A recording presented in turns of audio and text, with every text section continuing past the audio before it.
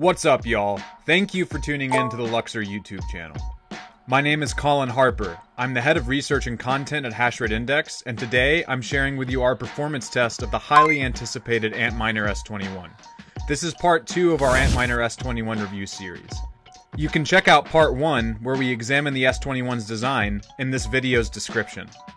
As I mentioned in part 1, the Antminer S21 is the most efficient and powerful Bitcoin mining rig model to date, which Bitmain revealed at the company's 2023 Digital Mining Summit last September. Bitmain began shipping the first orders of the S21 this January. Now, to add to our last review, which looked at the S21's specifications, interior and exterior design, let's fire it up and take a look at the S21's performance. For this test, we placed the S21 in a temperature-controlled box to run it at 10, 20, 25, and 40 degrees Celsius for 30 to 60 minutes at each temperature level. To start, we ran the S21 in the temperature-controlled box at 10 degrees Celsius. At this temperature, the rig produced a hash rate of 200 terahashes a second at 3,470 watts for an efficiency of 17.4 joules per terahash, which is slightly better than the rig's advertised efficiency.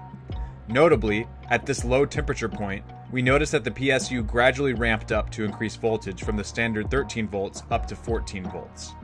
After increasing the temperature to 25 Celsius, the rig achieved 203 terahashes a second, but it consumed more power at 3,620 watts for an efficiency of 17.9 joules per terahash. Now to really put the S21 to the test.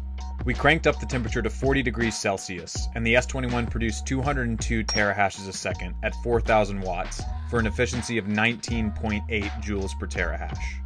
After bumping the temperature above 40 Celsius, we observed for the first time that the S21 stock firmware started to underclock. After underclocking, the real-time hash rate dropped from 202 terahashes a second to 185 terahashes a second, with a power consumption of 3,700 watts and an efficiency of 20 joules per terahash. This temperature management feature gives the S21 an upper limit operating temperature that is 5 degrees Celsius higher than previous models.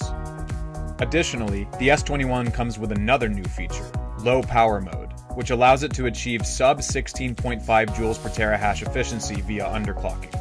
When we underclocked the S21 at 16 and 20 degrees Celsius, we observed that the rig ran at 157 terahashes a second with 16.1 joule per terahash efficiency and 157 terahashes a second with 16.3 joule per terahash efficiency respectively. It's worth noting that there are slight margins for error with regards to power accuracy in the GUI's hash rate reporting, but overall, our findings after multiple tests at different environments were consistent.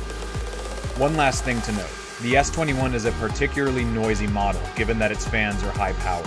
Out of the temperature-controlled box, it produced 80 to 83 decibels. Overall, we are impressed with the Antminer S21. It's a sturdy model with never-before-seen design decisions, which will benefit its performance. After multiple tests at different temperatures, we were pleased to see that the model can achieve its nameplate hash rate, while also leaving room for efficiency improvements from the low power mode and hash rate maximization with overclocking. This model should prove to be a safe bet for any miner looking to boost hash rate and power efficiency before and after the 2024 Bitcoin halving in April. If you are in the market for an S21, the Luxor ASIC trading desk team is here to help you find the best deal on this best-in-class miner. Stay tuned as well for S21 support from the Luxor firmware team. Until next time, happy hashing, y'all.